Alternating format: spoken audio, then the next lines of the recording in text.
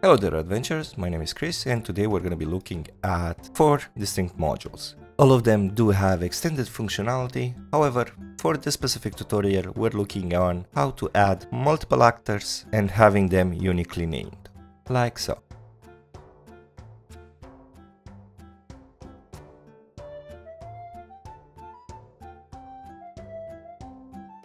The modules we're going to be looking at are called Quick Insert Search Widget, Quick Send to Chat, Token Mold, and Multi-Drop. Let's look at the installation.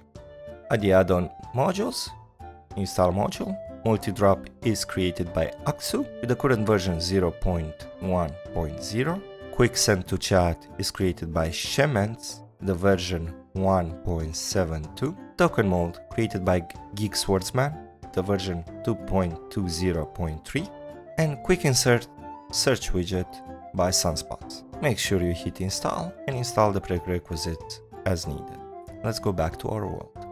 Quick Insert, after pressing the shortcut, is a simple module. Helps you search for everything you might need within the companions, as well imported items within your world, such as, let me give you an example. I look for Goblin. You're able to see where they are, as well as you're able to click on them and drag and drop as I did in my original example. Quick Send to Chat is exactly that. At the top on the header you will have an additional button called Image to Chat or Description to Chat. In this case is image. It will provide a name only to the game master. It can be set up to provide it to anybody, as well as the picture of the item. On items it's going to be providing a description to chat, which will provide a full description with the item as well.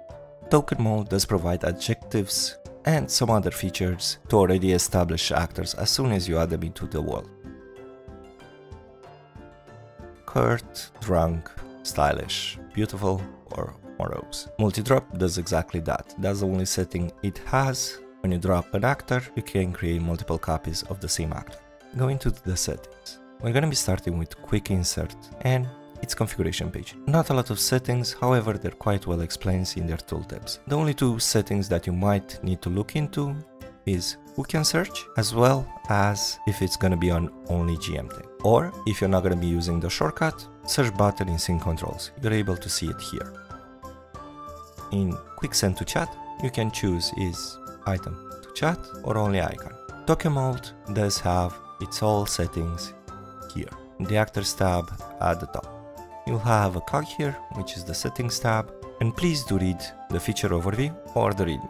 But what you'll be interested in mainly is the name. Add counting numbers to the name as a suffix is usually activated by default. It basically adds a number at the end, showing how many actors with the same name are on the same scene. I have it turned off. Second option from this is going to be add random adjective from the dictionary. The module does come with multiple lists of adjectives, one smaller of 700 and one larger of 4700, as well support for other languages. And you can choose where the adjectives can be, at the front or at the back. Another option I do find some value from is the base name. You can actually remove it or replace it with a randomized name. Technically, I did lie. We're going to be looking at an additional module. In my previous video, I made a video with the title, "These two modules do make me not update to version 12. However, I just found out from one of the comments that one of those two modules was continued by a different creator. Let's have a look at that as well. And I do apologize for my mistake. I'm here to address. Back to module installation. The module I presented was Combat Carousel. There is another one which has the same functionality and is made by the Reaper 93, current version 2.76. I'm gonna go ahead and install and activating the module. As long as a person is within the tracker, it is available here. And it works exactly as the other module with some stylish blemishes. I need to make a mention that the functionality is exactly the same. That being said, thank you so much for watching. Have a great day.